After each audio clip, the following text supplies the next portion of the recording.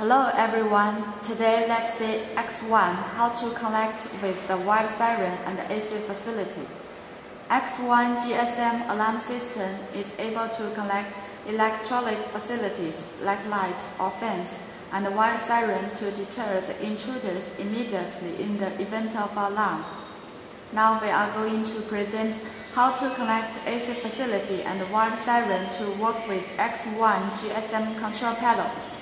Before connection, the tool you need: a flathead screwdriver, power supply to charge for the siren or AC facility.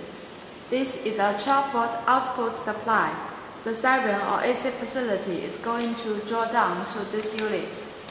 You need to make sure the outputs are required, so whatever you decide which siren to use, you should understand the current draw of the siren to see if you need a higher supply to charge. The red positive wire of siren is going to the NO terminal. One wire of light is also going to NO terminal. One wire of power supply is going to the COM terminal. To charge the power supply for AC facility or siren, the black negative wire of siren will connect to another cable from power supply. Also, another wire of light will connect together to the power supply. Now let's see how this works together.